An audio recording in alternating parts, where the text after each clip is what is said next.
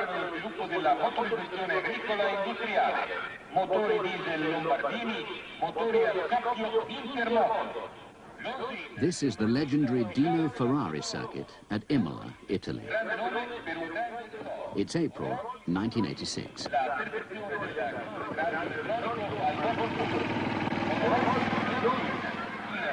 Imola is the shrine for these fans who are known as the tifosi.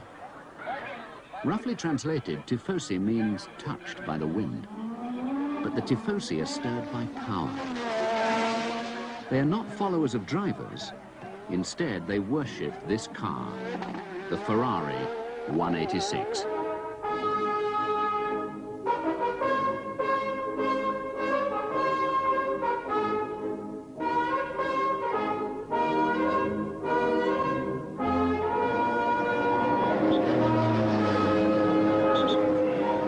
The tifosi know every detail of its brutally powerful engine, of its scarlet carbon fiber fuselage, and most of all, they love its spectacular twitchy chassis.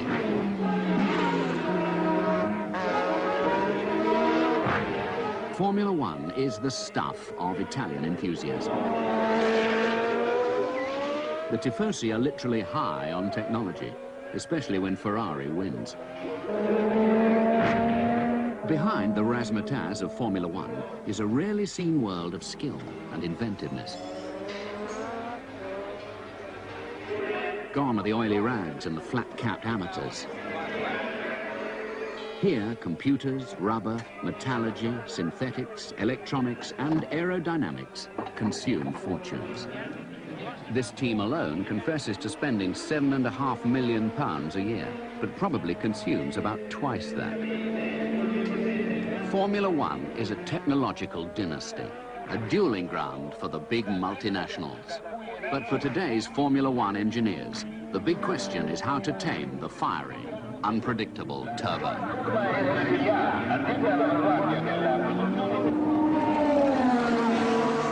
Brands Hatch 2 years earlier. This is the 1984 British Grand Prix.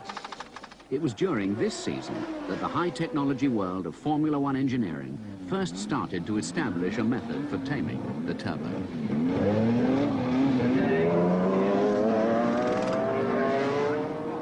Apart from this normally aspirated 3-litre Ford Cosworth-powered Tyrrell, all the cars are 1.5-litre and turbocharged.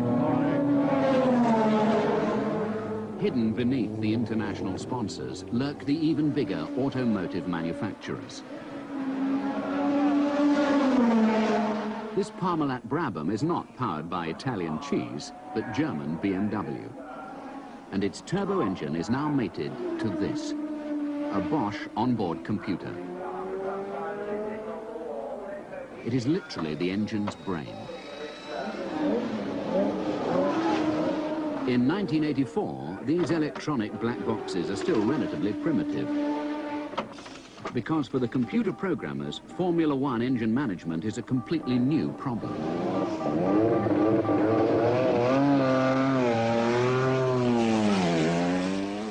This is engine designer Keith Duckworth. Duckworth is the fallen prince of Formula One. His motor racing masterpiece was the now outdated, unturbocharged Ford DFV. Duckworth is at the British Grand Prix as a mere observer, to watch BMW, Honda, Porsche and Renault rise to take his crown as the most successful Formula One engine designer ever. Of particular interest is the fast-developing Japanese Honda engine in this Williams car. Even Lotus have newfound power with their French Renault turbo engine, controlled by its Bendix computer.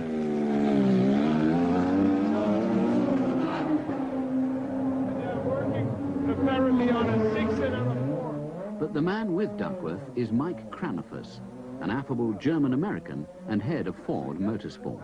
Yes, I've seen it before, yeah. Oh. He shares wisecracks with Duckworth about the influence his designs have had on this new generation of engines. I think you can say that after a couple of more years of seriously thinking, they have come to the same conclusion you came, or you had arrived at 67. Although the enthusiastic crowd sunburning in the warm English summer couldn't have known it at the time, It's at this race that Ford and Duckworth finally agree to build a new engine. We ought to start again. What is start again what? Make a new engine. But there are many who say that Duckworth's distaste for turbocharging will prevent him ever designing another successful engine. It's a view until recently shared by many within Ford itself. Vice Chairman, Ford of Europe, Walter Hayes. I didn't really like turbos. I always felt our engine was an old master and turbos were modern art, you know? And I don't want to sound like a fuddy-duddy, but I think it's a very fair description of where I felt the difference was. When our traditional teams started to be beaten by the Renaults, and what I still think was a distortion of the regulations, I'm not complaining. I don't believe that 1.5 litres turbocharged is equivalent to 3 litres unturbocharged. But the rules said that turbocharging was legal, and it was another major manufacturer, Renault, who realized its potential. At the 1977 British Grand Prix, this small black and yellow car qualified for the first time.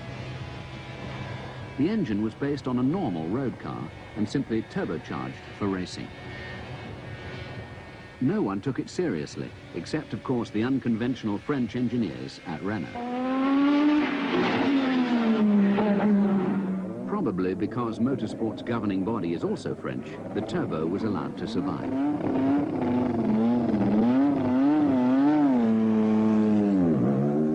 This is a road car turbocharger, but the principle is the same when applied to a race engine. The power of any engine is limited by the amount of air it can breathe in. A turbocharger uses energy from the hot exhaust gas, which is otherwise wasted, to power a compressor. This simply pumps compressed air into the engine, producing more power.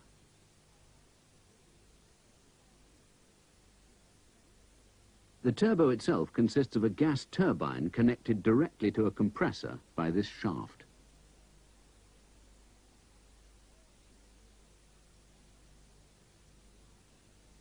The exhaust gas spins the turbine and forces the compressor to pump more air.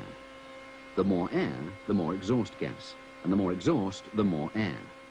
Theoretically, a runaway spiral of explosive power. Keith Duckworth.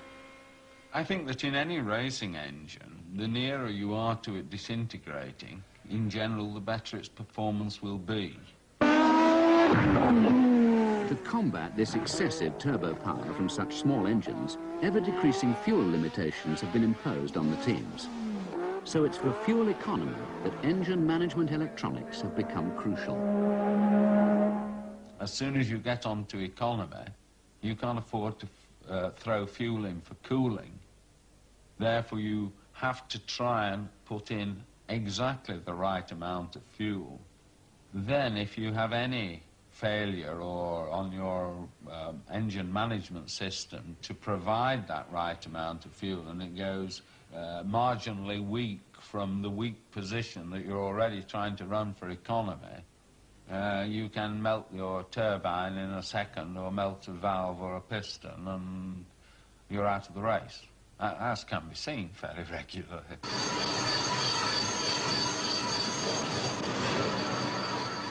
Turbocharged racing engines can be developed in two ways.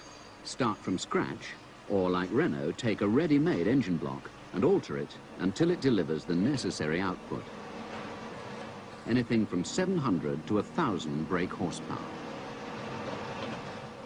Whether developed from an off-the-shelf design or built from scratch, there are two basic engine configurations: the V6 engine and the inline or straight fore. The numbers refer to the number of cylinders or pistons, and the word straight or V refers to the arrangement of the cylinders or the pistons in relation to the crankshaft.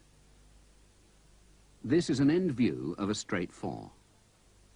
The Italian Ferrari, the French Renault, the German Porsche, the Italian Moto Moderne, and the Japanese Honda are all V6s with overlapping throws onto the crankshaft. This is the end view of the Honda V6.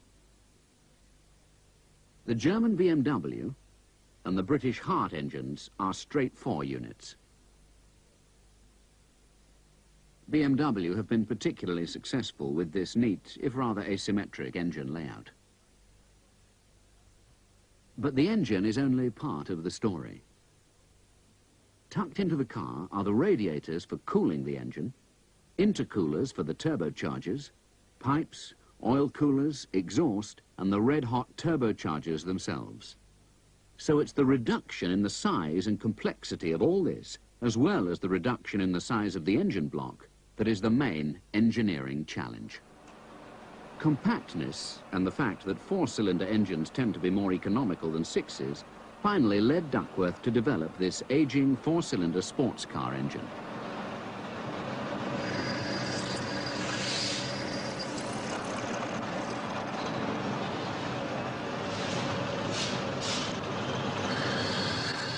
It's autumn 1984. Mike Cranifers and Walter Hayes have set November 1985 as the deadline for the delivery of a race-ready engine.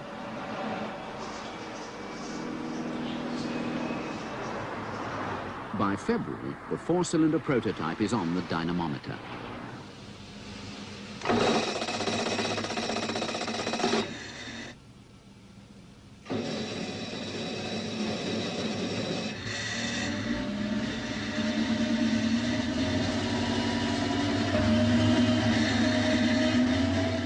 The engine is conventional. Two pulleys at the top drive double overhead camshafts. The rest is just cobbled together for testing. The throttle linkage is operated from within the soundproof control room.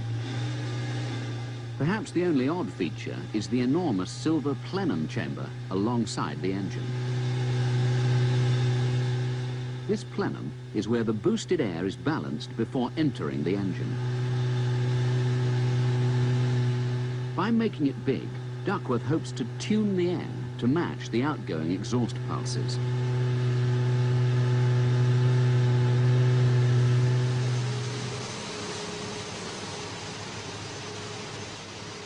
For early testing, the exhaust is vented without passing it through a turbine.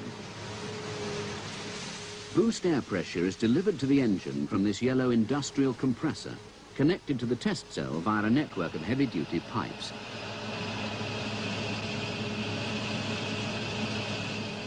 This method of boosting the engine removes the complexity of developing a turbocharger while allowing the designers to vary the air pressure. But as Duckworth admits, sooner or later this clumsy plumbing must be miniaturized and installed in a racing car.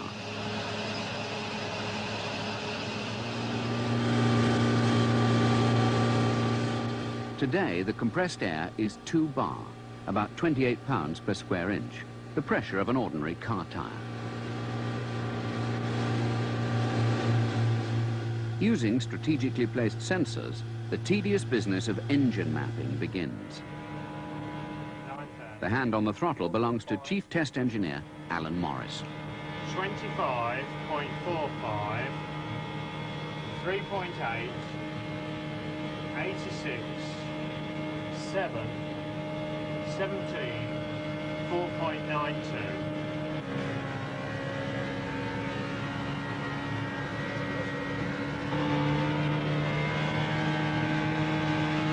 Boost.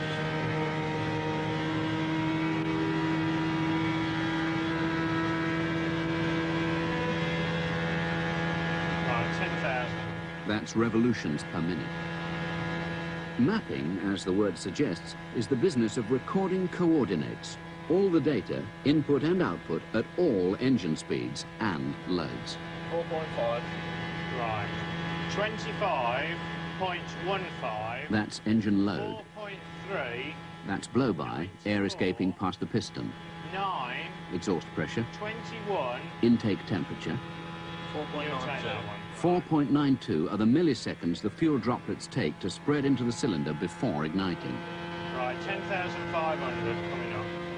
In its original unboosted form, this modest four-cylinder engine was limited to speeds of 10,500 revolutions a minute. Beyond this is unknown territory. Right, okay, 4.5.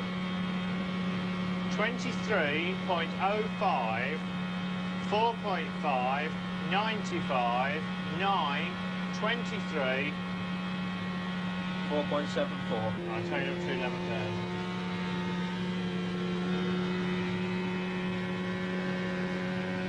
11,000. 4.5.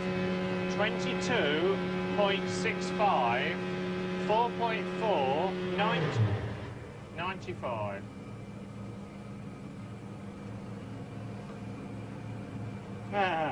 We've had an accident.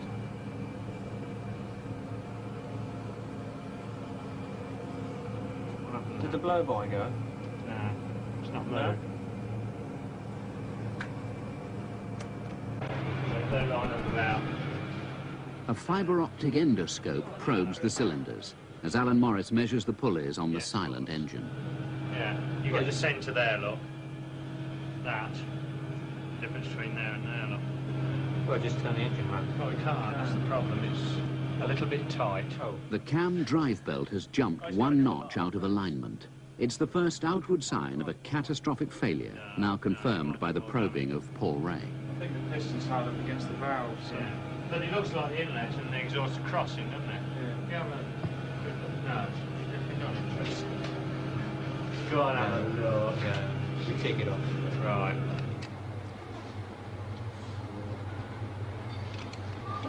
Two hours later, the engine is in the workshop.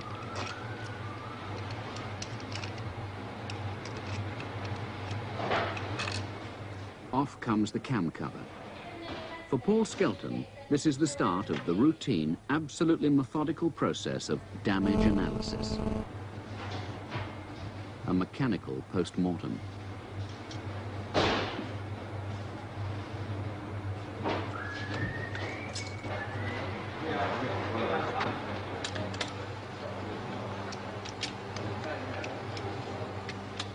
To avoid distortion, even on a damaged engine, the bolts must be released in a set order.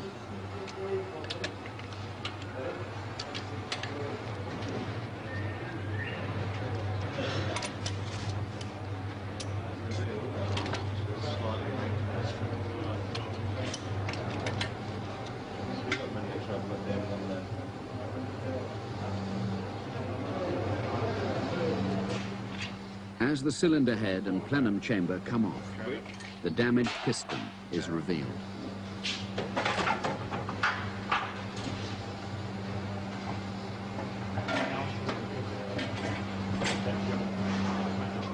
The earlier analysis by endoscope was correct. The valves have hit the piston. But so far, there are no clues why. You've got that much squeeze. It's like the rod's broke.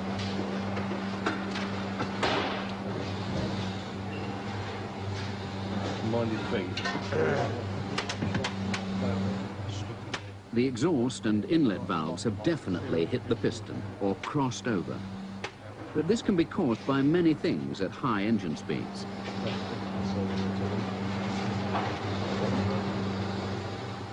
General Manager of Engineering Dick Scammell is uncharacteristically nervous about such a dramatic failure so soon. I mean, because the piston's been hitting the head, hasn't it? I mean, it's been thumping on the head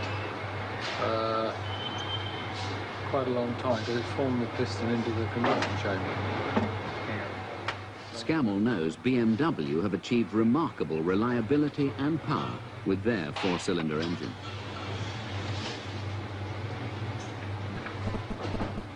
The next clue is in the oil.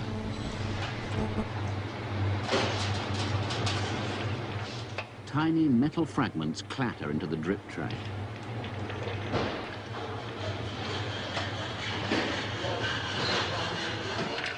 The post-mortem continues on the gutted engine.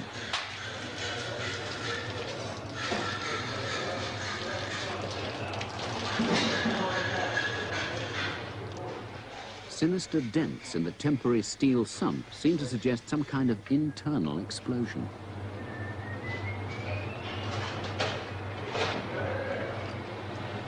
an overwhelming atmosphere of depression creeps in. To Chief Development Engineer Martin Walters, it looks bad.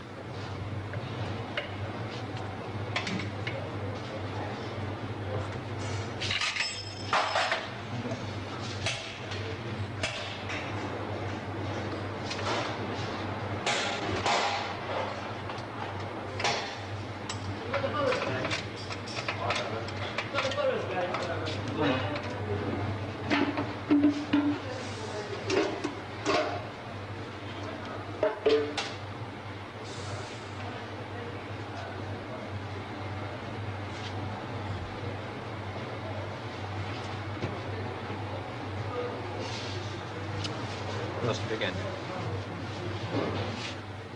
Even now, the crankshaft refuses to turn, as quite large chunks of big end bearing begin to turn out.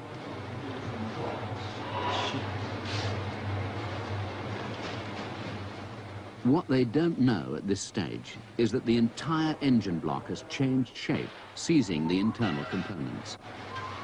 I am puzzled why we can't turn the engine.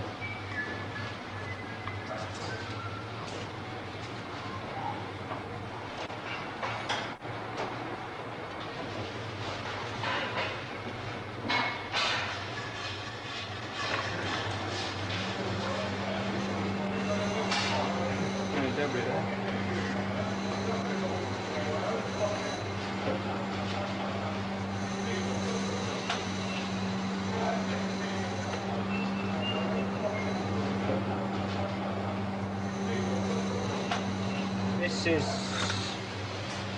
part of the rod. Just having a look to see if I can find the 2 bolts. There's one. The scattered and broken pieces begin to come together to form a picture of a much larger disease. This little cup of scrap metal is all that remains of the big end bearing, symptoms of an endemic weakness in the engine design. The problem is there isn't as much heat as I think you normally see when you just lose a bearing. It's only come up about this far now. It normally tends to get a bit hotter. That may be that a bolt broke first. Excessive heat due to lubrication failure makes steel turn blue. Just hammer this where it's really is. With no obvious discoloration, the search for the cause moves away from lubrication failure to metal fatigue. Practically stretching, doesn't it? Anyway. That's been Stretch, stretch, stretch, stretch, stretch, stretch. So what started the failure?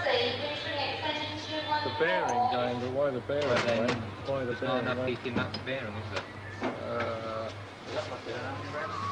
yeah, quite a few. Quite a few. The first lesson that the Cosworth engineers are learning is that even a familiar engine, when it's turbocharged, can fail in mysterious and catastrophic ways. It's only quite a lot actually, because that's out of the pump, isn't it? That's how that's bearing, isn't it? They can't get in the pump though, can it? It's got to go through the... News of the explosion has reached Jeff Goddard, chief racing engine designer. What do you think went first then? Just bolt failure, wasn't it?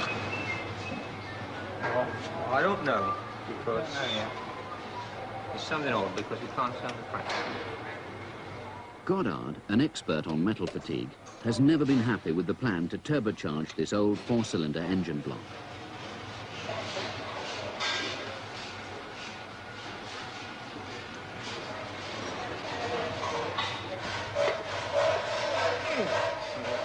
As the pistons are forced out one by one, it becomes clear that a massive explosion has occurred. What's worse is that it all happened well below race boost pressures. The omens are not good. 5 more 4-cylinder engines fail in the next 3 weeks. Eventually, the cause is traced to incurable vibration at the crankshaft.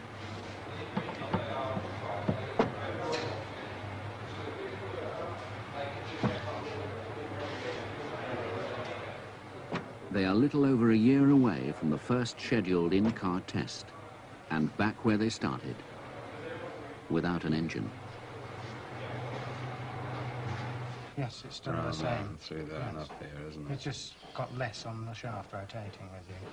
Piston ring seals, we are on piston rings. The torque to date is, they haven't got anything. They haven't, that seal doesn't work. 400 psi, forget it. 15 is max. Towards the end of 1984, the atmosphere of gloom over the failure of the four-cylinder engine is replaced by optimism. Funding for the design of a completely new engine has been agreed. It will be a Ferrari-like V6. Keith Duckworth. The choice of a V6 is on the basis that most people are using V6s who are successful, and that therefore, whichever way the rules go, we feel that they will be to suit V6s. The 120-degree V6 does allow you to fit two standard turbochargers in the conventional position, one on each side of the engine, and therefore you can in fact join the rest of them in the now established situation. And then Duckworth has always believed that turbo energy is wasted merely pumping air. Eventually, he intends to take a drive off one large centrally mounted turbo and feed it back into the engine. It's the revival of a pre-war idea known as compounding. Proceed with the compounded setup. The additional point is that as we have not got a team sorted out with whose engineers we can discuss the layout of the car and the amount of intercooling that you need for the compounded layout and the weight and the whole complexity of it, means that an awful lot of discussion with a team would have to take place. Whereas if we, in practice, make a standardish looking V6 with the twin turbo layouts, then we know enough about car design and the intercooling requirements, and it's sufficiently near the normal swing of things that we should have a very good chance, even if a team isn't selected till late on. The choice of which team will have the new engine is a problem for Ford to solve. For now, Duckworth's designs are in the hands of men whose craft would have been recognized by the great engineers Brunel, Telford and Stevenson.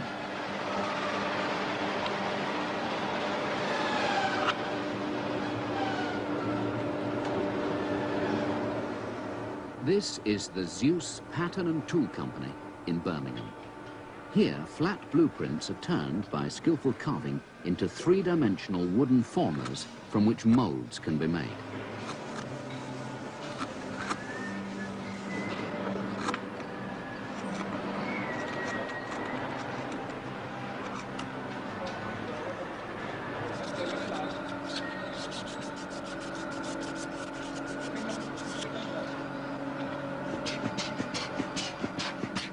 Seasoned Brazilian mahogany is chiseled, honed and polished until the grain is as smooth as steel. This is the crankcase end, and this will be the pattern for the main engine block.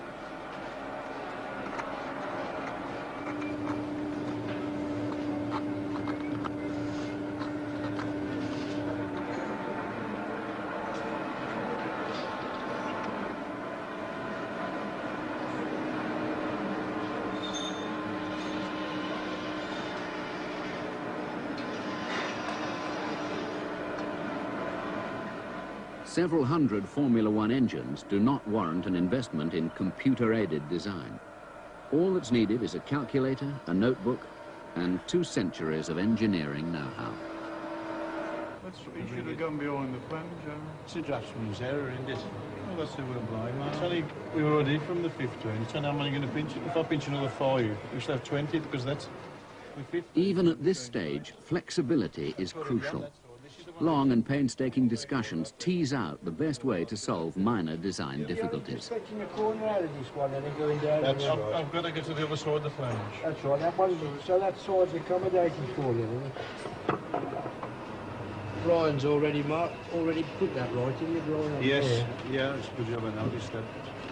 the shape of the 2 degrees out from the That's pin. right, we've got it on this side. We've got loose pieces on this side. Just like one that. loose piece on the... but that... I don't get none of that in box. That's only past the flange. That's right. Within hours of the pattern being finished, the first cylinder head has been cast in its silicate sand mould at a foundry in Worcester.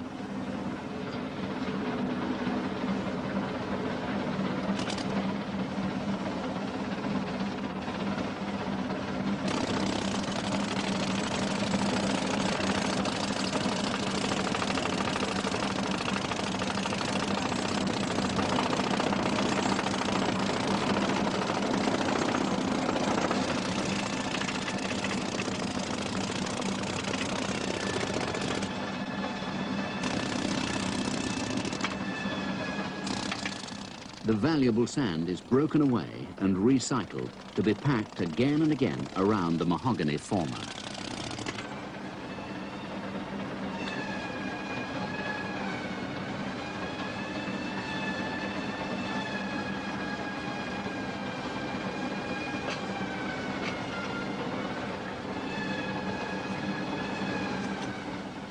For Formula One, this rough lump of cast aluminium marks a rare event.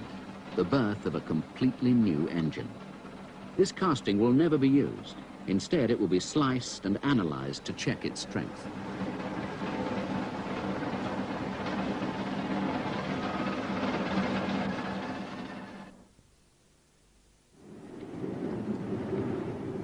Chicago-based Beatrice is a huge American trading company. In February 1985, at the highest level, Ford and Beatrice do a deal. The result is an aerospace quality engineering company on a windy industrial estate near Heathrow. The engine's going to tie up with that very nicely. Yes, the electronics will be the last sort of thing in the file. Yeah. Which When will we get an determines actual engine as a lump of the metal part rather than the... It will build a racing car exclusively for the new engine. 3 weeks. The other car... The first driver is to be ex-world champion Alan Jones. Yeah. There's too much of an angle that way. Yeah. And it's too much of a load on your wrist. If you're turning, if it's on an angle that way, well then the wrist has to go like that, and it's putting a strain on it. Whereas if the wheel is more up and down, and then it's just a straight movement with your elbows. Otherwise, if you're really up there, you're riding like a London bus. Absolutely, Yes. and you're putting right unnecessary work on your wrists. Yeah. Whereas if it's more upright, you do it with your arms. So that's... John Baldwin is the chief designer. You haven't got any problems with that on the news? No, that's okay now. Because that is higher than the other car. Yeah, no, that's fine. And if I was to go back further, it would make that even better. Yeah, because we've now got the shape of your back anyway, so what we can do is actually design your seat, the start of your seat, instead of doing it the old way. So I can block up, so we can put this shape into the car, and then start to foam and make the seat to fit you. And you've broken it. Detachable steering wheel. Done it there for another one I've broken.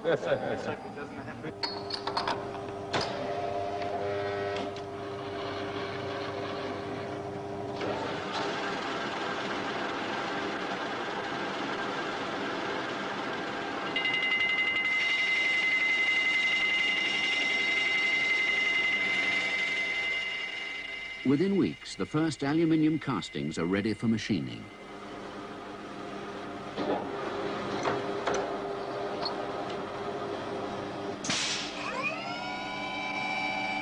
This 120-degree V6 block is turned upside down so that the crankshaft can be eased in. If you're not careful with it, it's going to hit the side of the block and could cause, you know, quite a bit of damage to it. So you have to be very careful whilst you're dropping it in. Because of Duckworth's obsession with structural strength, the engine is not easy to put together, and there are many tricks to learn. And they've got locating pins at the bottom as well. You've got to try to feel your way until they fit.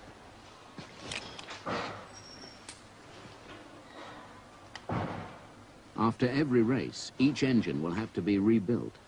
A year from now, Alan Eldridge will probably be able to do this blindfold. I think that's about it.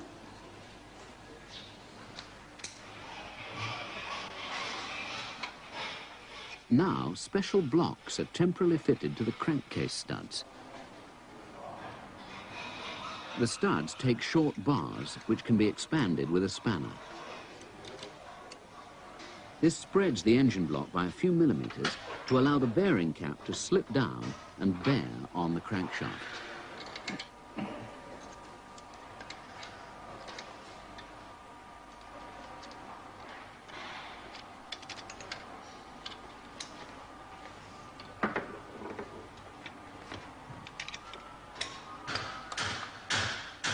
These bearings do two jobs. They hold the crankshaft, spinning up to 12,000 revolutions a minute, and they act as strong bridges or buttresses joining both sides of the engine block.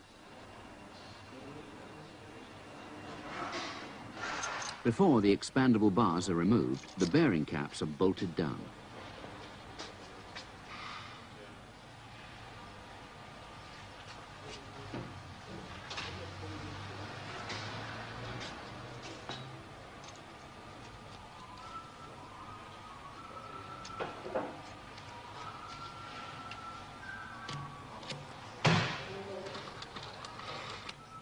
The process of spreading the block is repeated for all four bearing caps.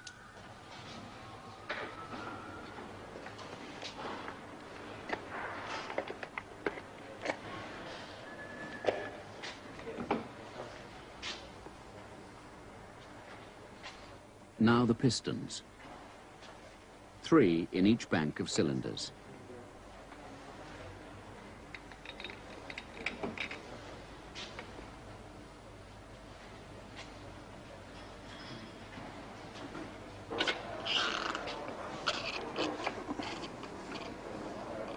A special cup helps Eldridge slip them into the bores. These pistons are made in Germany, but once the engine is proved, Cosworth will manufacture their own.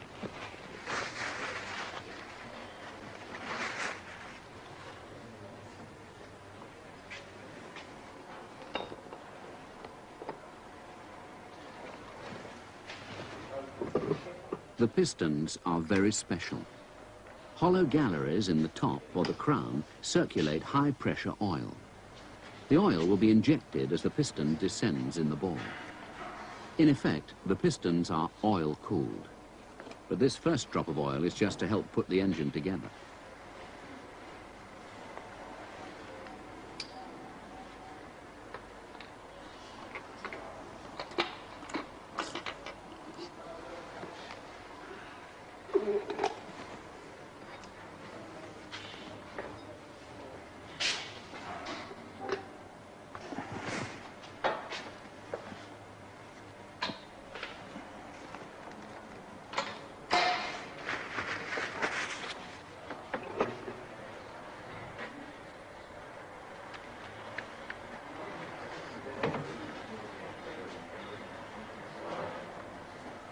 The crankshaft is turned.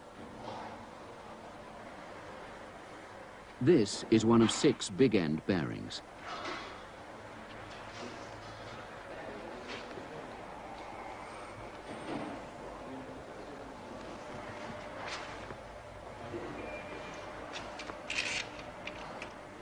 These are the bolts that failed on the old 4-cylinder engine when the bearing seized. They will have to cope with hundreds of tons during a Grand Prix.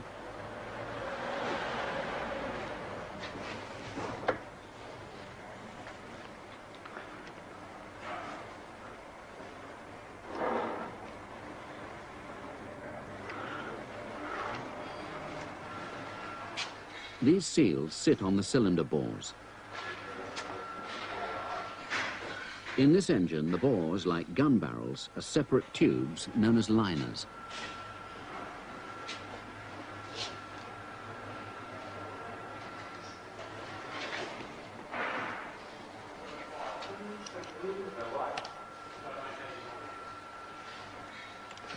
For simplicity, oil for the separate cylinder head is forced through external steel tubes.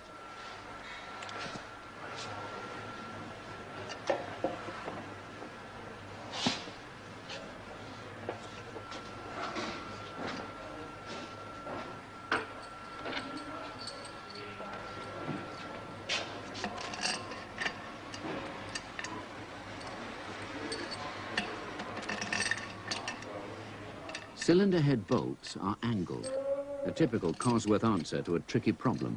The original reason why we angled our head bolts was to allow you to have them coming through the head and yet missing the cam shafts, because the most convenient position is in the same line, and that is what caused a lot of engines to have to be separated with the head bolts below and a separate cam carrier. Allied to that one, we then were looking at liner situations and the best way of making a head joint and liner. And I devised a scheme of a liner which the head was nominally clamped on top of the liners, and the liner split was fairly low down.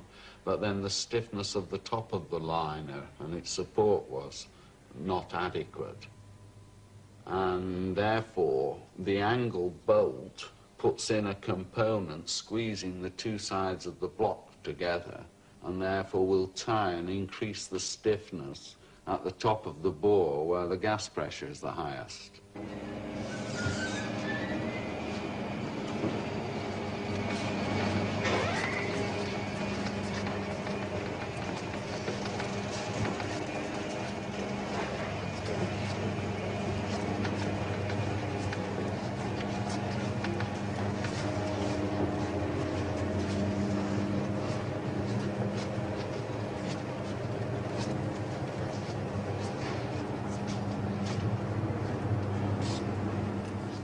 Weighing about 100 kilograms, the first engine is complete. But another, potentially more powerful engine is still proving difficult to finish. American Frank Rayo from Motorola and British electronics engineer Steve Taylor are still hunting the bugs from the prototype engine management computer. This is called eliminate all the noise you possibly can so the engine runs. Engine runs, full stop. And when it gets back... Hang on, Frank, you got a short back. See, it shorts out, huh? Yep. That's the one. It's on one on that line there. One of those is not the right one. Gone, right.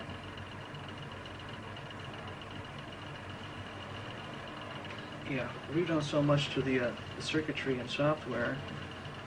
Yeah, but I just want to prove it, all right? I want to put it back to its original mounting. Okay, check the grounds now. It's 4 in the morning. They've been working for 18 hours, only to discover what many other Formula One engineers already know, that electromagnetic pulses from the engine play havoc with the delicate memory circuits in the microprocessor. These are all tied to ground now. Pin 5. Yeah. 10. Check. See, there's a piece of solder in here. This painstaking detective work is the only way to hunt down rogue signals. 5, 6, 7, 8, 9, 10, 11, 12, 17, 20, 24, 25, 7, 28. You've done 27. 25. Yeah, well, 27 here should be VSS minus. 27, 28. You've done that. Okay. How about this one? Yeah, but that's the one you said we were shorting out on. Here, let's verify it. It could be 29. Ah, it should be open. Hold your meter on that. I could find out which one it is.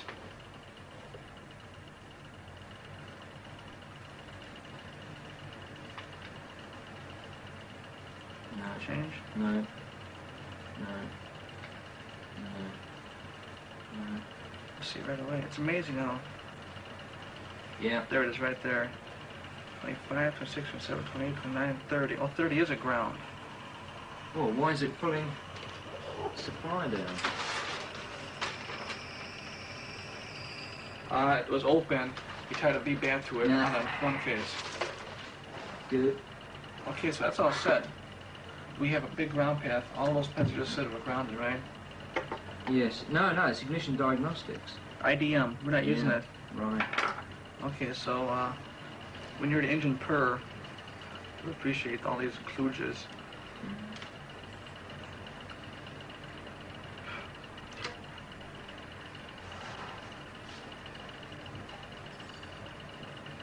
Make sure you haven't grounded anything on the way. We're looking good, Frank. Good. The final test is running this piece of wire to case ground. Is that the last one? Yeah. Fantastic. Looks like you're buying the beers tonight, then. Yeah, no problem.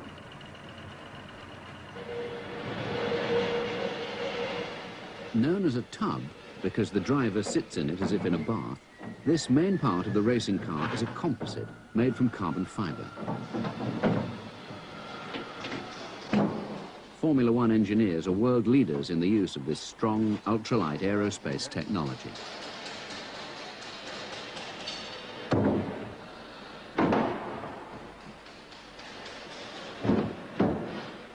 The two halves of the tub are bonded together.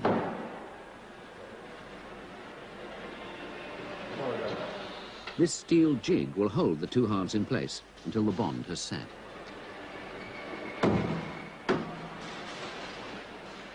Perhaps the first driver owing his life to carbon fibre was Britain's John Watson.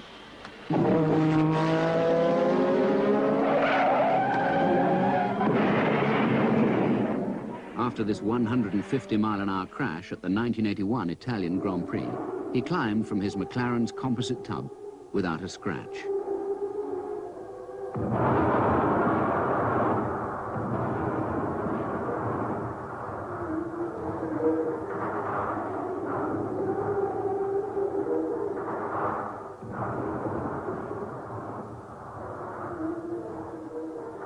Peter Turland built that tub for Watson. The bond takes about 3/4 of an hour to go off. This tub is for Jones.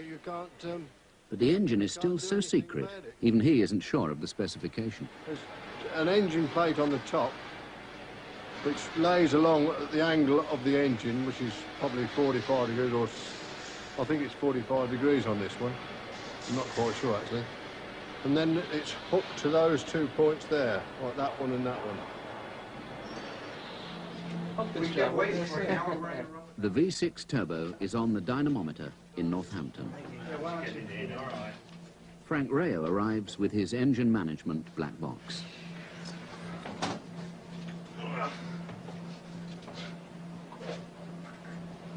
You want boost also? Yes, yes, the boost. Yeah. Absolutely. Well, there's reference. Oh, maybe I'm on the wrong. Steve Taylor and Ford software expert Jim Coates from the States set up the monitors. Okay, it's that one. That's our start line. That's on the current probe as well. Right. Good. Steve? Yeah. This timing light still flashing? Initially, yes please, just to verify. Or do you want to set these up and put an injection up at the top here? Yeah, start with injection from the top. A pair of headphones. Yeah. Okay, so On the dyno, this is the most likely place for that to happen too. From Ford electronic engine development in the States, Bob Stelmazak has watched over the program for a year. Now the final minutes tick by. Yeah. Right, that's it, we're ready. Can you look after that for Oh, me? certainly, I'd be more than happy to. Because the engine map is incomplete, these two manual controls will override the computer. The left-hand dial controls spark advance, the right controls the fuel injector pulse width. Exactly 20 years ago, Duckworth's legendary DFV engine was fired up on this same dynamometer. The new turbo seems reluctant to follow. Go. Reset. Just see if she'll slowly Yeah, let's see if come we up can with clean it. it out before we get it. For a moment, there's confusion. Stelmazak asks whether he should expand or reduce the fuel pulse.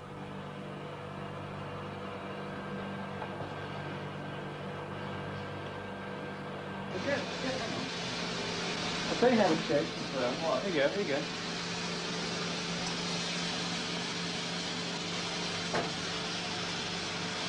Now what you got?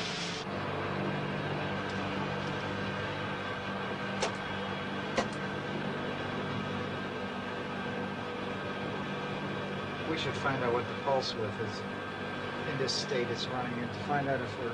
Yeah, I mean, I got to find out what pulse width we're at to know what the mix ought to be. Yeah. I can't see it from here. Can you guys get any idea? What division you're at? Let's say about 1 division, whatever that is. 1 millisecond. Are we tricking anything out there, like engine cooling or anything that's not picking up an appropriate signal? No, we shouldn't. For Stelmazak, this first encounter with the frustration of Formula One technology is infuriating. Back in the States, his boss, Mike Cranifus, will want good news. Right now, there isn't any. We have to find out what we're doing. This isn't going well.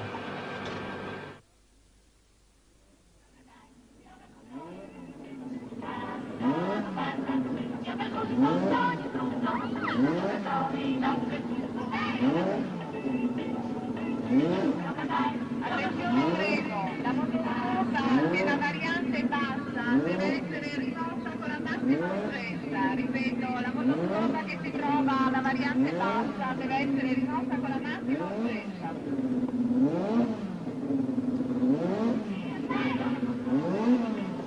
Signor Schiaffini, con urgenza al paddock 2.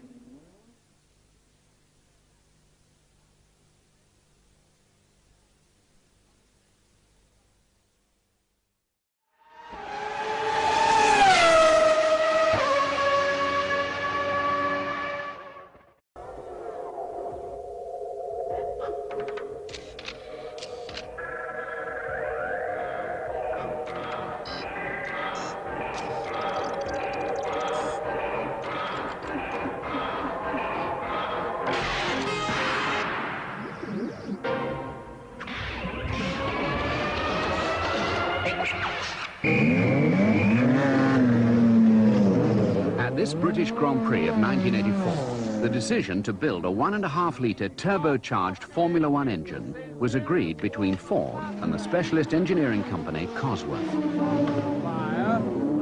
Keith Duckworth, designer of the successful old Cosworth DFV, soon faced a desperately compressed schedule after his first attempt with this 4-cylinder engine failed.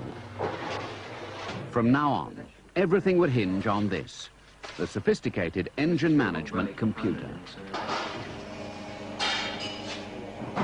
Last week's program ended as the technicians struggled to start the new 6-cylinder engine, their first faltering step on the long road to perfect a fully competitive turbo. That's pretty rich. I see it's a sustained current in the injector. Yeah, here it comes. The engine is running, just. A faltering misfire at 4,000 revolutions a minute means something is wrong. That's taking 12-volt battery to zero momentarily.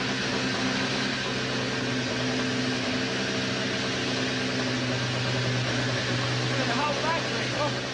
Inside the test cell with the engine, Paul Ray and electronics expert Steve Taylor watch the fuel pulse signal jam open as the engine's ignition flattens the battery. It seems as though it's pulling the battery right down. Yeah, because the contacts are going open up there. If you wire it direct, you won't have the same thing as Like a season needs up and out? It's still missing a few. Yeah, I can feel it from just sitting here, feeling the ground. Yeah. Okay, you know what we forgot to do? It might be... There we go. Okay, now it's dead. Was it? The engine is shut off. It's time to make some changes. Yeah, I can tell that. It's fuel. I can feel it. Let's put the suppressor line in. I think we'll be okay. A bit of spark scatter, and the odd spark is missing, but... But that could just be the engine running so rough that we're actually... torque a jitter back. For Taylor, there's simply relief that his rewiring of the engine management computer actually works. Because it means that that ignition modification to the spark output has cleaned up the backfeeding noise to spark. That was stable on there. I could watch it from out there. Well, I say stable, it was continuous. Hey Steve, the spark jumps off and the fuel keeps going? No. Plenty of spark, it's fuel. Spark stays on, it's fuel. Oh, spark stays on, fuel shuts off. We're not into a fuel loop at all, are we, Jim? Haven't got nothing to affect fueling at all. No. Okay. You got the lead. We did make a calibration change so that everything in this looks at the left side. By left side and right side, they mean the left or the right bank of cylinders in the V6 engine. And it is. It's behaving pretty much the way we'd expect it to. We've got good right to left. We're missing the same number of times on the right as we are on the left, I guess is what I'm trying to say. The temperature's even. Temperatures are very nice. Yeah? Oh, good. So, well, I think we're close. You know, I think if we back the step one more time, we're going to be just about where we want to start off today. 40 minutes later. That feels a lot better. Just The engine is running at 7,000 revolutions a minute. To make it run more economically, they must now reduce the fuel pulse width. Engine noise and soundproofing reduce instructions to a series of hand signals. Good. It's very good. Yeah. Looks, you can feel it, you know, everything is. Formula One is really a fuel formula. Each year, the cars must become more economical as the permitted fuel load is reduced. The trick will be to make the engine the most powerful and yet the most economical ever designed. Stevens.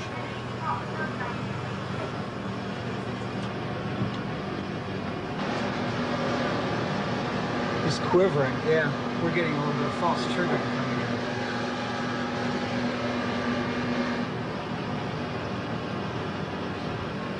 Okay, I see what's happening there. We're going to change. So that's the true trigger. That's right. What we're doing is we're falling in and out of phase, but not by very many crank degrees. No, so you can't really feel it out here. But if we had the stacks open, you could see some fluff coming out. Let's see where we're at.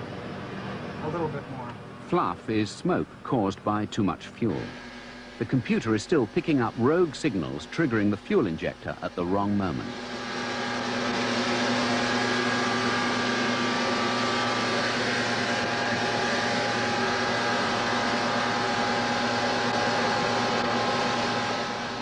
Taylor searches in vain for the rogue signal. We just had a little one come through. I don't know if you felt it. There it goes again. I bet you, well, we're getting one big one come through, and we're coming out of sync for 2 revs, and then we go back into sync. That's why we feel that. Okay, it's time almost to put on the new cam sensor then.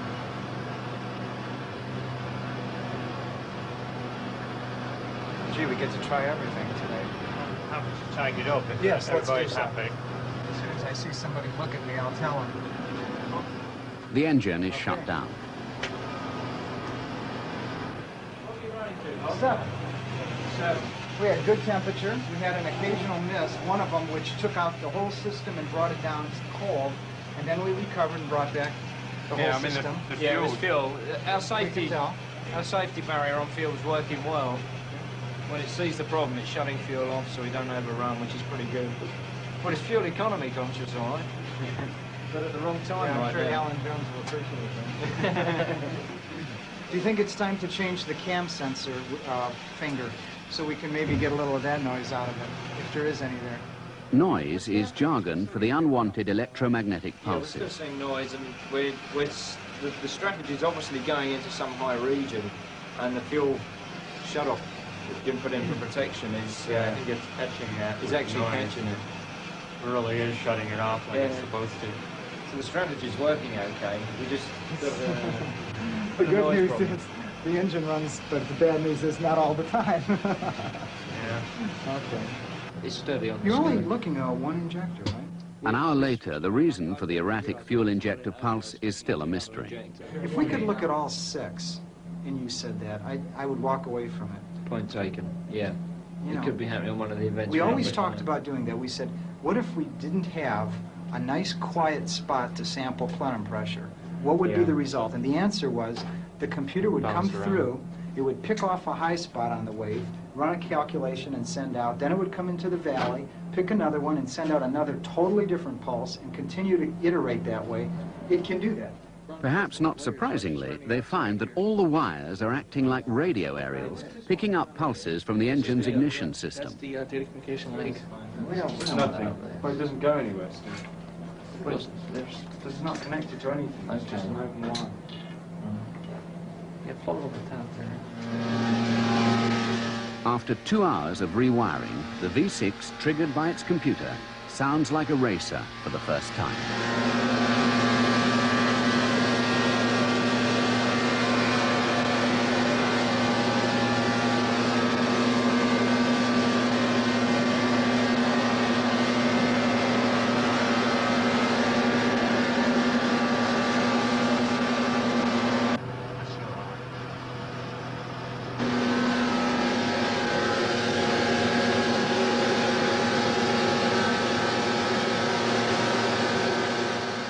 The fuel pulse is steady at last.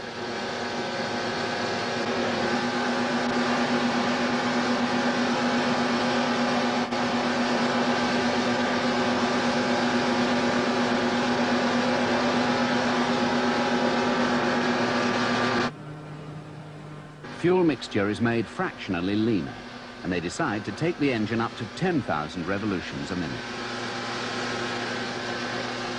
For good measure, Steve Taylor moves the sensor to another fuel injector to check all 6 are receiving clean signals from the computer.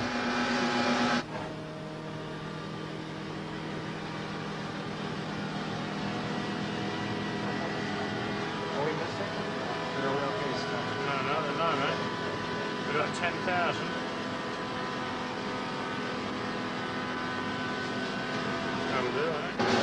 Steve Taylor gets the signal. 10,000 revolutions.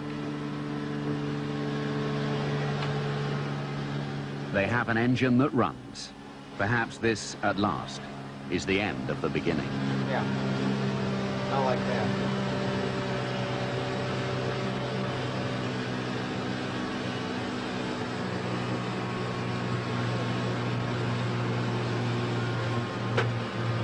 10 days later, software expert Jim Coates has returned to the States.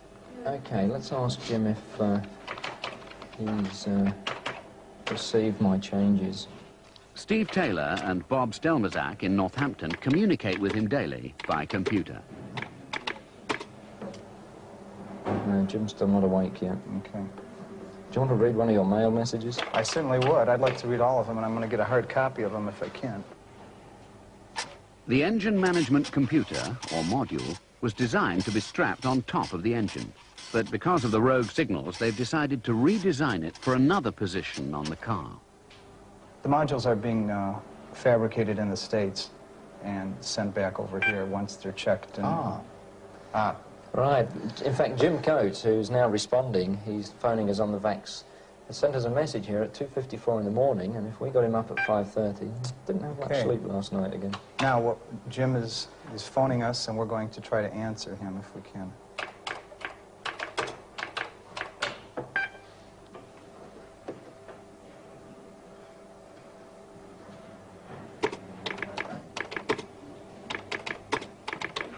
Right, time's 6:22 over in the States at the moment. Jim's just getting up, had breakfast, fed the kids, and is getting into work. I don't think he's been to bed, personally. He better not have. I'd be disappointed otherwise. It depends on his typing speed. If it's slow, we'll know he's been working all night. He's pretty slow. We might have got him before coffee. See if he understood why we made the changes. And ask him when he reviews them to evaluate the effect on speed, the printing speed of the display. Okay, he's going to look at them this morning. With a 6-hour time difference, work on problems can continue long after the British engineers have finished for the day. Yes, okay, good. Even so, there's always an element of competition between the two groups. I wonder if he'd thought of that initially. I don't think so. Because the engine management computer is to be moved, a complete wiring change will be necessary. I've just told him the status here now is that Cosworth have issued a wiring change that will be carried out with the hardware, and this will be carried through while this particular requirement for module reverse mountings is maintained. As long as he knows the status that we're at in the UK, then his bench setup will mirror the image of the dynamometer and fixings here. Hopefully, so that if we get any problems, he should see them in the US. Doesn't always work, mind you, but we try and get as close to the real thing as we can. We have to keep both sides of the water informed so that if he's making any changes on his benches or if he gets a particular problem, he has to be to the same standard we're at in the UK. Otherwise, we're both chasing different problems, and he may be chasing a problem that's a day old and we've already resolved.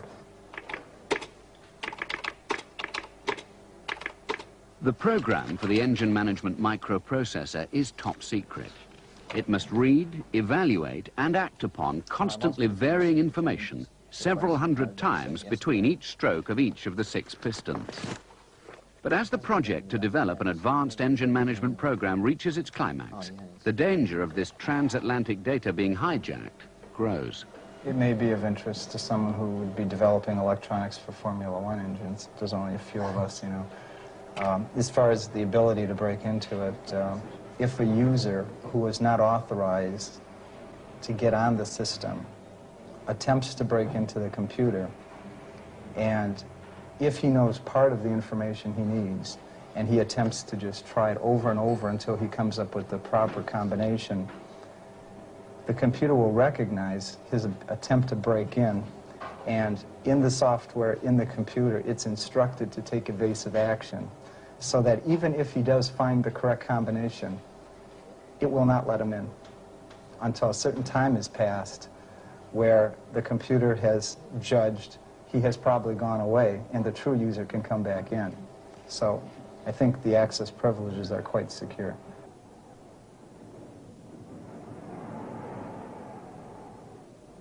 February the 21st, 1986.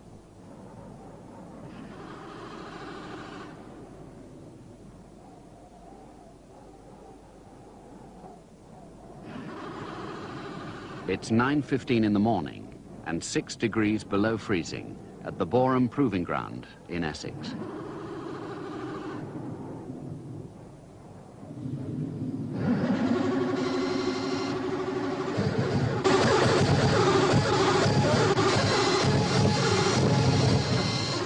The car was completed the night before, and both drivers are here.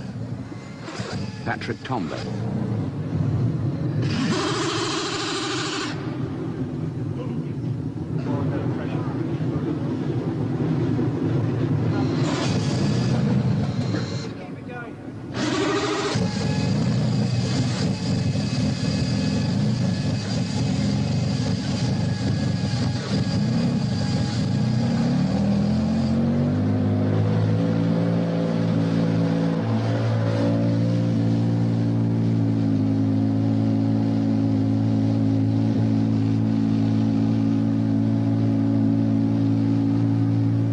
Duckworth congratulates Jeff Goddard.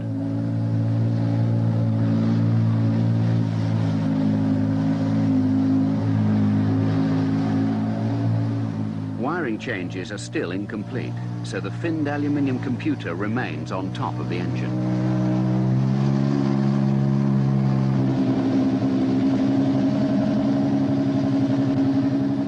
Obscured by the complex turbo machinery, the size of the small engine seems to surprise even Duckworth. It just sits in the shadow. The small engine sits in the shadow of the car. I don't know, the intercoolers and everything else don't look quite so big and out and in the way, do they? Somehow. I suppose it's looking down on it is better than looking at the thing and all that. But the turbos and the radiators, known as plumbing, have been the responsibility of the car's designers. All the plumbing looks very nice, doesn't it, actually, with that and the... From having put the centre intake in here, getting that into there, and just about sneaking this thing round the corner. I noticed that the depth of it's the wrong way round, isn't it? It should be deep and thin in that direction instead of being wide and flat. Yeah. Yes. We allowed them that one because I did the pressure drops and it was okay. It's the body like that. If we go the other way, it doesn't fit the body. Hey, I didn't realise those things are going to be sticking out there like... Alan Jones will be the first to drive a car so new that even the team are unfamiliar with the controls. Hey, Huey. Huey. Yes. Which way's on the steering wheel? It's marked. Oh, he's sort of right. There are 5 straps on the safety harness, 2 over the shoulder, 2 on the hips, and 1 round the crutch. It must be fitted by the engineer, but can be released with 1 punch on a center catch to escape in case of fire.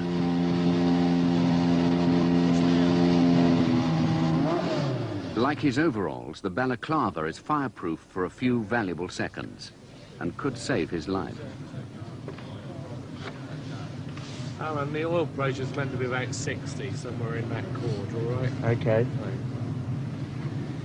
And what's it running temperature? If it's below a certain thing? I really want to be above 80. Yeah, so if it doesn't have to come in and put some more tape put on. some more tape on it, I think.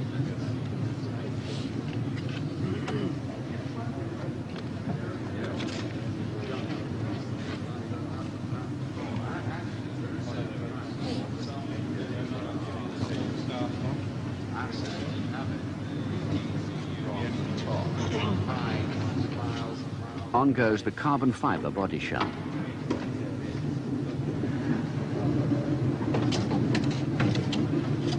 Just hit one lap very, very slowly. And stop out on the side there and walk outside. How was the back turn? 2 years of work and millions of dollars are now in the hands of one man. The roads are well blacked off, but even later on you need to sort of be above 80 before we give it any stick. Yeah. I just asked Dick, and he said about above 80 and oil pressure 60. Yeah.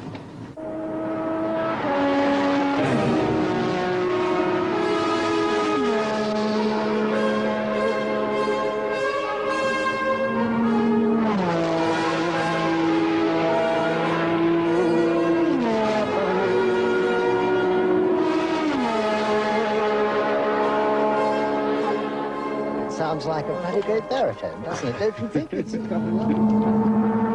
Unlike Jones, Patrick Tombe has driven for Ferrari and has learned to judge a turbo by its sound. Sounds good.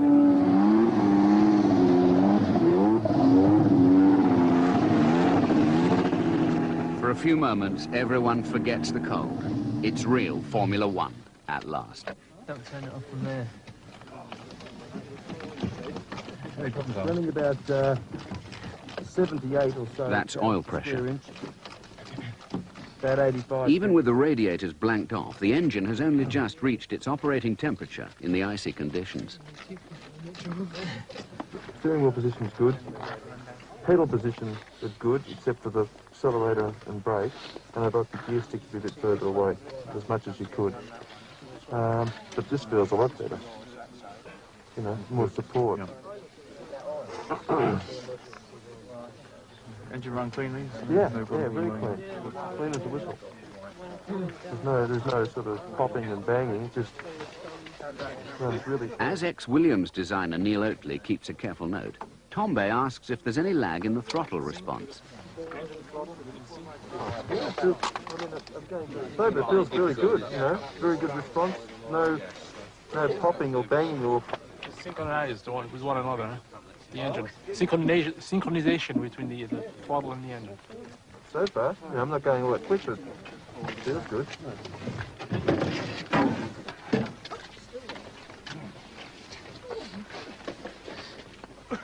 The engine management module is only slightly warmer than Jones. Dick, you haven't made any provisions for a heater, have you? Not quite yet, no. Oh. God, I think it's cold in there, isn't it? Oh, freezing.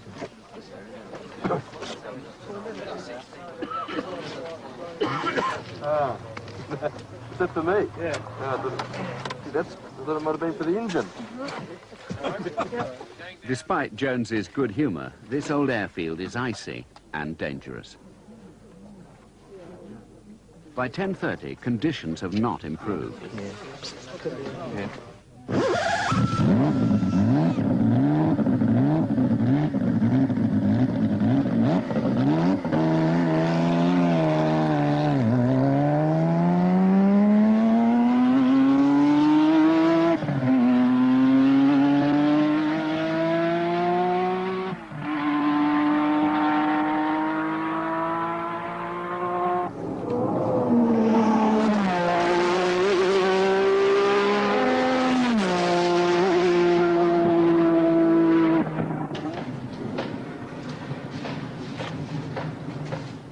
The smooth power that Jones has experienced is due to a totally uncompetitive turbo setting of 2.5 bar, about half race boost.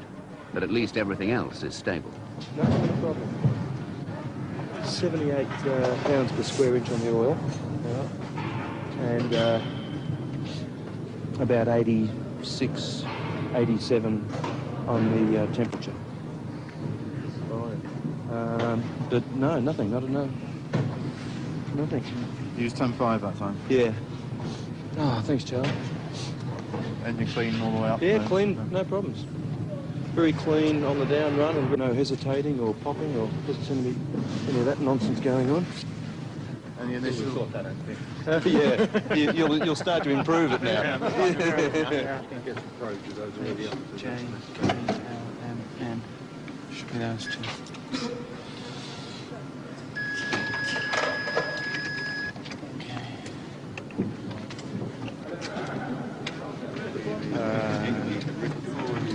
T should be the one of those. Yeah. Jim Coates is not happy with the plenum charge temperature, or PCT sensor, from the computer, and decides to change to the left-hand bank of cylinders. The two ground should be T and U. And U? Right. Let's try U then. There it is. That's that ground. So what should be the PCT for that one? Okay, that's L. That's PCTL, so where's the signal so for we should PCT? pick it up on N. And so if we go into that one. So the other one is there, isn't it? And it's, yeah. The other one is... But the real problem is that the engine was never designed to run under Arctic conditions. Depends when they're running, really, because it will only take us half an hour to do. Are we going to have this engine back? I wouldn't have thought so after today. I'd have thought it's worth... You want to get some... Well, I want to get some miles on it. Because at the moment, I mean, they've got no references on this circuit, how quick they go in and what it feels like or anything. It just says it's long, it's bumpy. You know, it runs. Now it's Tombe's turn. He will put in half a dozen trouble-free laps and confirm Jones's view that the engine is smooth, but well down on power. 3 laps, I think. We're stopping for lunch. That's what he said. And then lunch. Lunch? Yeah, I've been drinking more than lunch. Yeah, don't do lunch. For the moment, his main concern is the rather uncomfortable crutch strap on the ill-fitting harness. Oh! No! Do you think you need to get the crouch strap from so far back?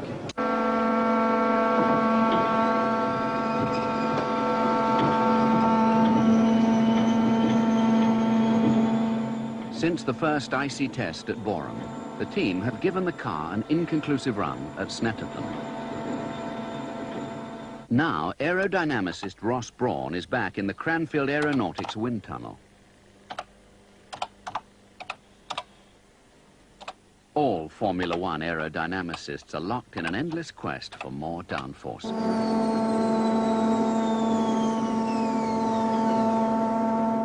Downforce is aerodynamic pressure on the car. It produces extra grip. Before sliding skirts were banned in 1980, this grip was achieved with under-car suction or ground effect. There still is a type of performance from under the car, but nothing like as good as the ground effect cars used to be. But we're now back into the area of the same overall downforce of the car that we had with the ground effect cars, but it's much more draggy. It's much less efficient. So we've lost efficiency, which has been compensated for with the performance of the engines. So the cars are really probably back in, well, they're faster than the ground effect cars again. In terms of overall downforce, the rear wing probably contributes 50 to 60% of the forces involved, whereas in ground effect days it was a much smaller percentage. Now the cleaner and higher quality the flows of the rear wing we can get, the more performance we get out of it. With this new engine, it's very low, very compact, so the engine is no longer the limiting factor to how clean we can make the flow to the rear wing.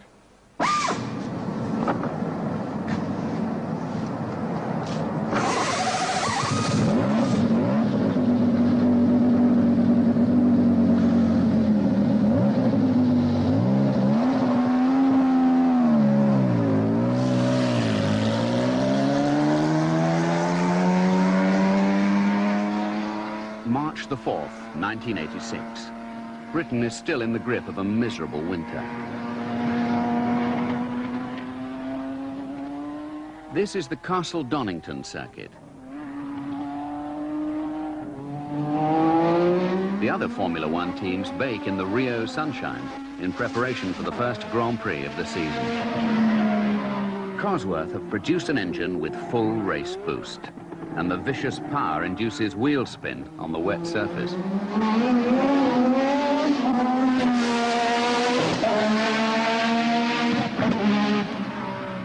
It is mid-afternoon, but all day things have not gone well.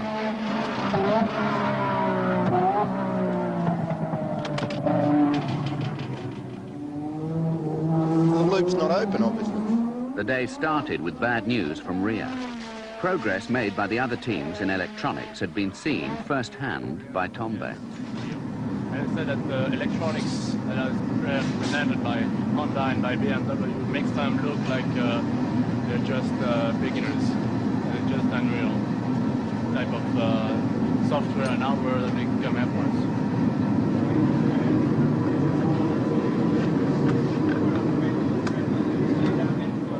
It's clear the electronics advantage that Ford had hoped to achieve before racing the car has been eroded.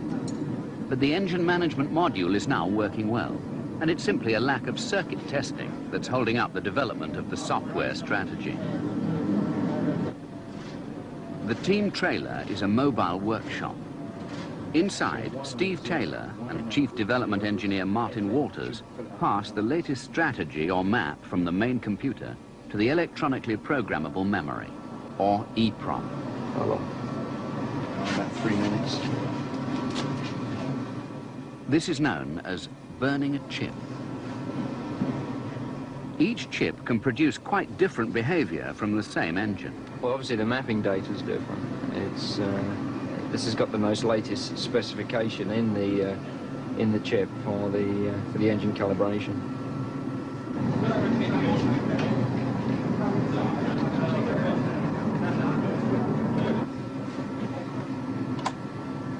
Okay.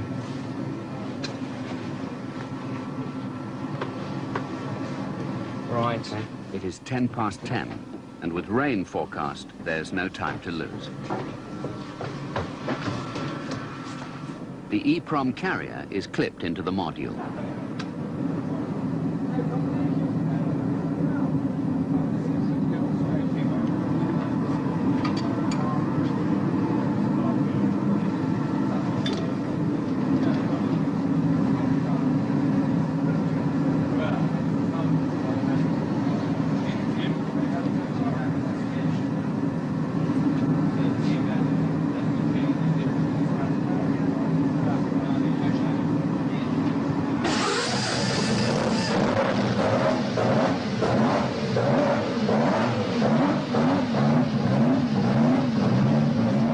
Before the team can allow the car out, they must check the engine kill switch on the steering wheel. This is a safety device to stop the engine if the throttle jams.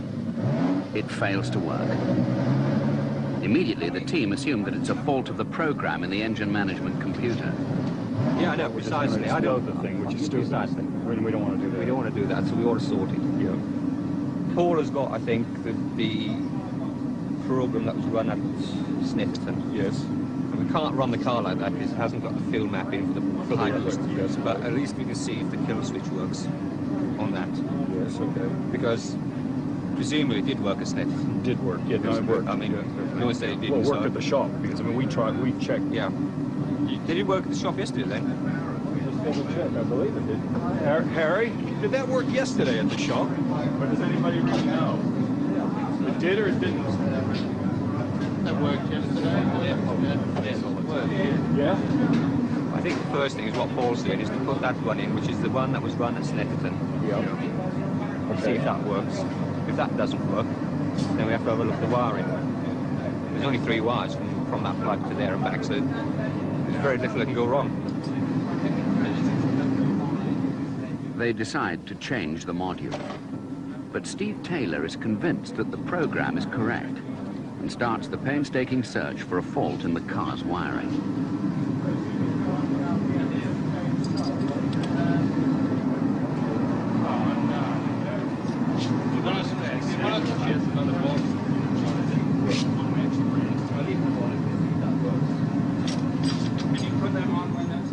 because the engine is set for race boost, they cannot use the module from the slow run at Snetterton. The only engine management module available is this one from the previous dynamometer test. But because there's no need for a kill switch on the dynamometer, no one knows whether this module is correctly wired or not. No, it's all right. We just want to try it. We're not even going to bother. Hang on, there's one of these full of. Yeah.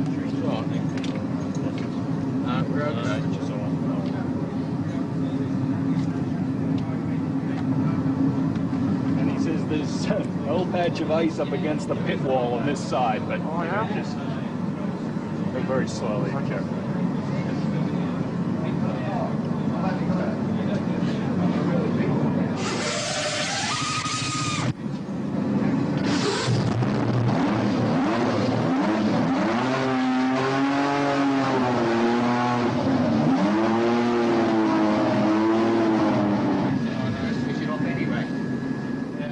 It still doesn't work, and team manager Tyler Alexander turns his attention to the switch itself. And that one.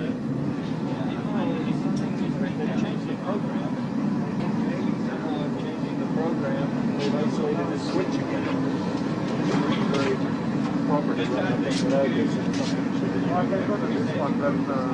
you can shut, yes, I don't want to do that unless you can reach that, but can you? Not very well. Not very well, but you can reach it, yes, okay.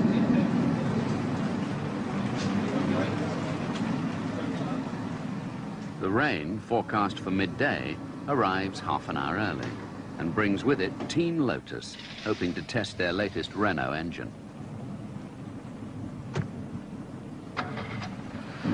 Taylor has decided to put the module back the way it was.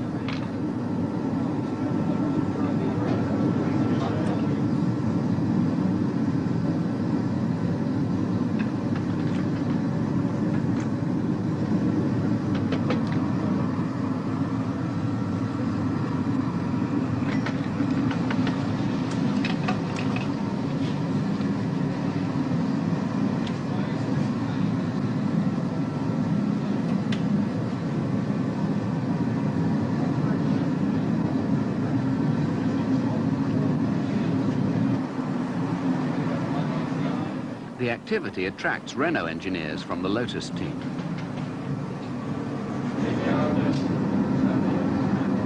Okay, we'll just check to see if it runs and then we'll go.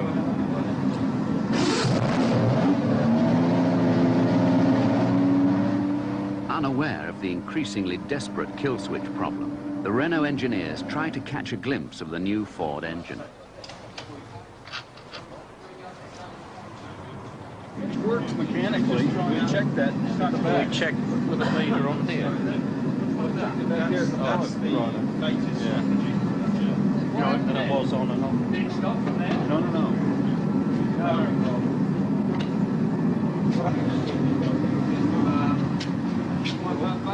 Well, no, the switch. Anyways, what about it? Just put a litre across the pipe to the Yes. See that's what they Shortly after midday, the fault is finally traced to a wiring change in the car.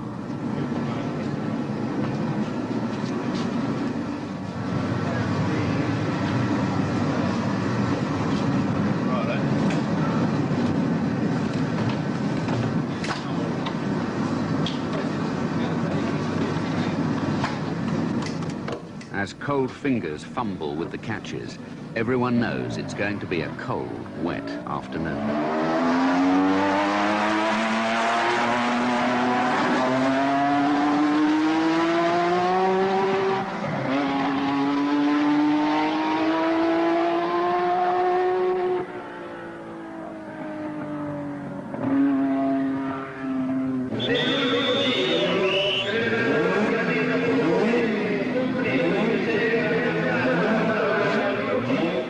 The heat and fumes at the Dino Ferrari circuit in Italy. It is the end of untimed practice at the San Marino Grand Prix. Now the teams prepare their cars for timed practice to qualify for a position on the starting grid. During the morning, they have run in race trim, but to qualify, the cars are changed in subtle ways. This is the wastegate. It's a spring-loaded valve which controls the boost from this, the turbocharger compressor. For qualifying, the boost must be increased, so wastegates with stronger springs will be fitted.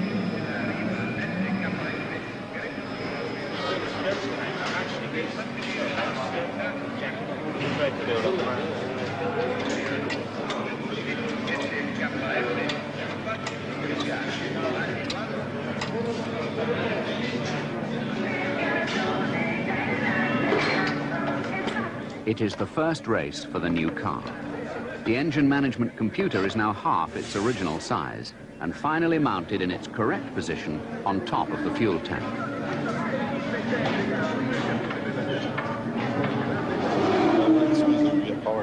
Take a look at all of our sensors here and make sure that everything is working properly. For the race, the computer must run the engine as economically as possible, conserving every drop of its 195 litres of fuel. To qualify, a turn of the screwdriver reprograms the engine into a fire-breathing gas guzzler.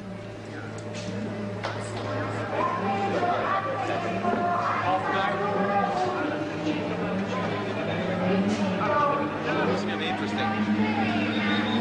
Not sure whether it's altogether quicker or not. Actually, the atmosphere should be a bit quicker. I think you're going to be all right in the race. Oh, well, I tell you, on full tanks, it's nice. Yeah, that's what I'm doing. No problems.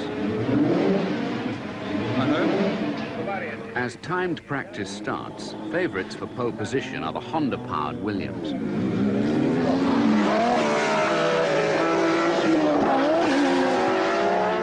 World champion Prost in the Porsche-powered McLaren. Both the Williams cars look for a clear run, followed by the Renault-powered Ligier.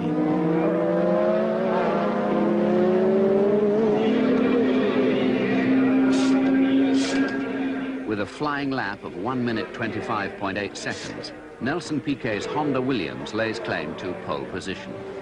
But his main rival, Ayrton Senna, in the Renault-powered Lotus, goes ahead by less than half a second, almost immediately.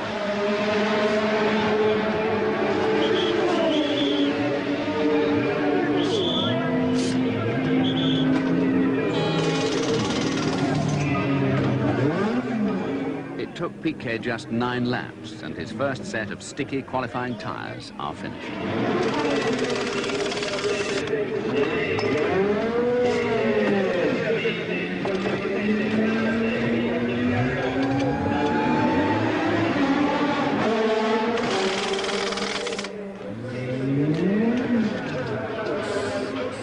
Each team is allowed 2 sets of qualifying tyres, and to prevent cheating, an official marks them with a code.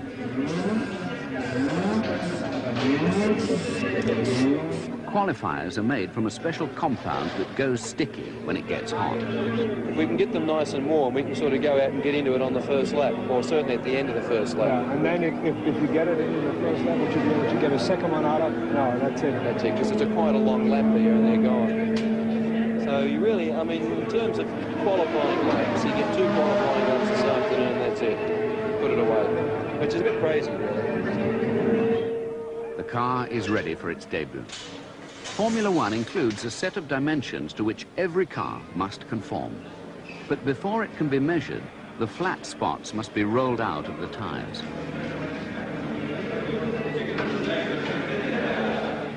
Tombe will not drive the new car in this race.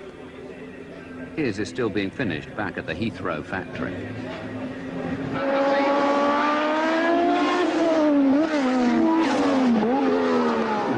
While other teams grapple for a position on the grid, Japanese technicians in the Williams pit quietly prepare extra engines in case the others explode. These Honda V6s are said to produce up to 1,200 horsepower for qualifying.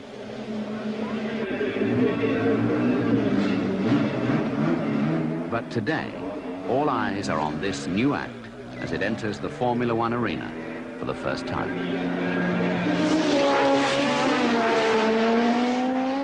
The diminutive V6 can now run in anger.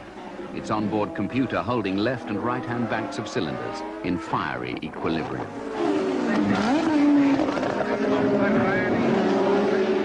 Jones, feeling grip in his tires, tries for a quick lap.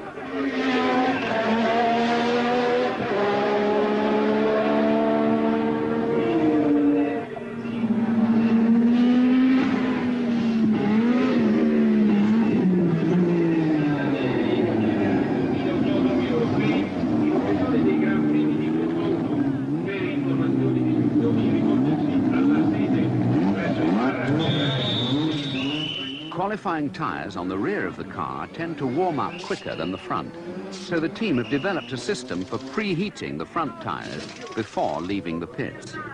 But technologists from Goodyear are concerned about the effect this might have on the compound. I want to try and get back out if I can and have another go. The reason I went for it on the first lap is because the front tyres actually felt quite good. They were hanging in there. So it was pointless doing another lap. That's why I went for it.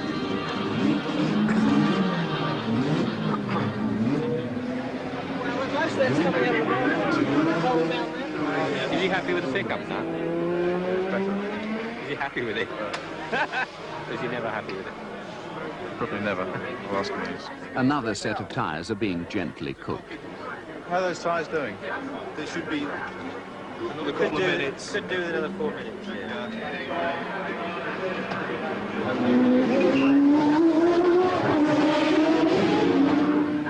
As the qualifying hour ticks away, a problem is discovered. The left-hand rear brake caliper is rubbing on the wheel rim. Very tight, even then it hasn't worn in.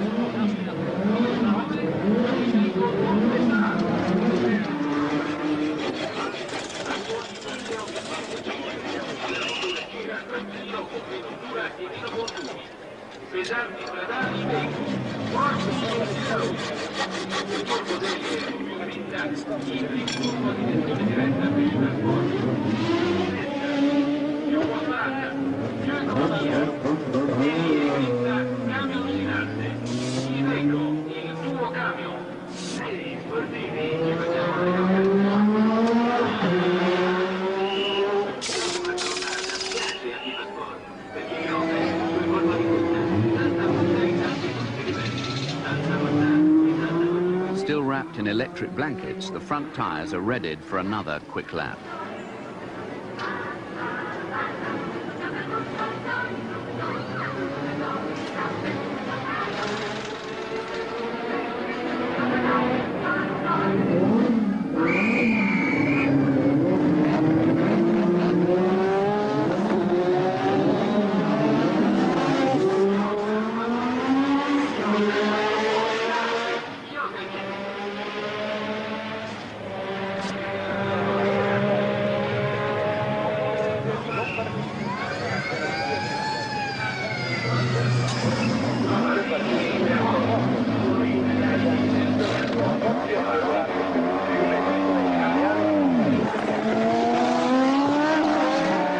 Despite pleas from Jones for an extra powerful qualifying engine, Cosworth have refused to build one, believing instead that a track record of reliability will pay off in the long run.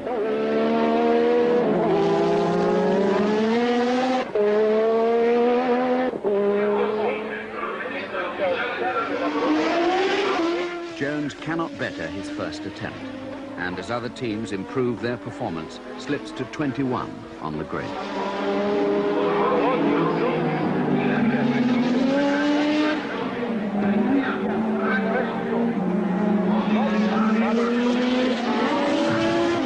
The smoke pouring from these cars during qualifying is evidence of the massive amount of fuel being burned in the search for extra speed.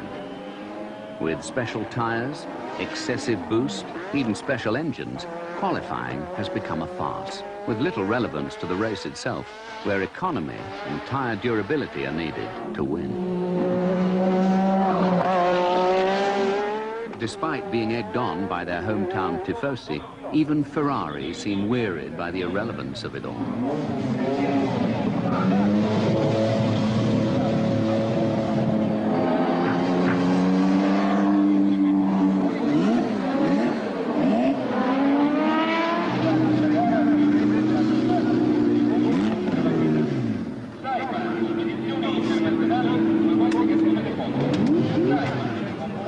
The new team begin to get into the swing of it.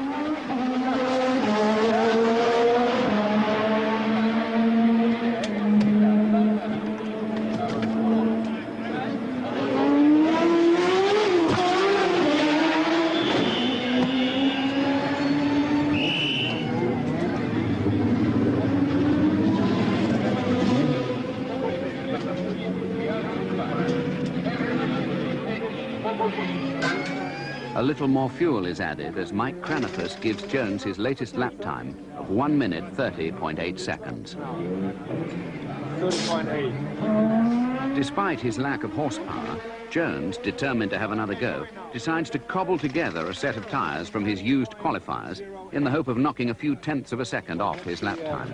What are they doing? Just trying to make a decent set of tyres out of the two that I've used. Okay, no.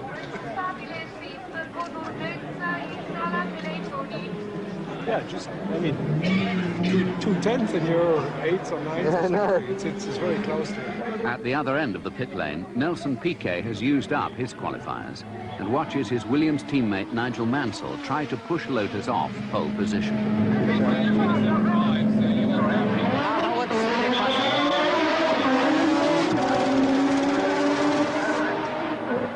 Jones decides to put race tyres on the rear of the car and qualifiers on the front.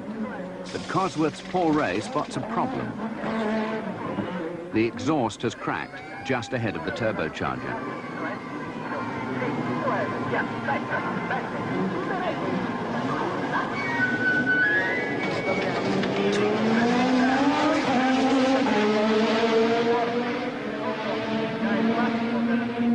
Today's game is over.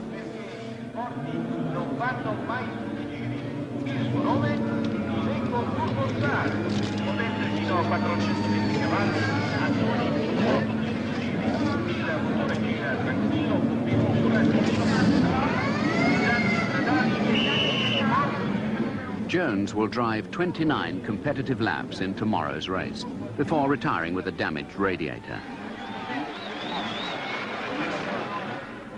But for today, unnoticed by the assembled press, Jim Coates secretly files the first day's work into the computer. Mysterious fuel systems problem or something which can give him the right performance. 15th number 18, Thierry Boutsen with the Barclay USF&G Arrows BMW. 16th number 24, Alessandro Nannini with the Minardi Motori Moderni. 17th number 15, Alan Jones, making first public appearance for the new Haas Lola Ford THL2 with the new 6-cylinder Ford Turbo, with a full team from the electronic engineering division of Ford here with it, as well as the Cosworth people, running conservative boost in qualifying, but running very reliably, 2 cars alternating all day.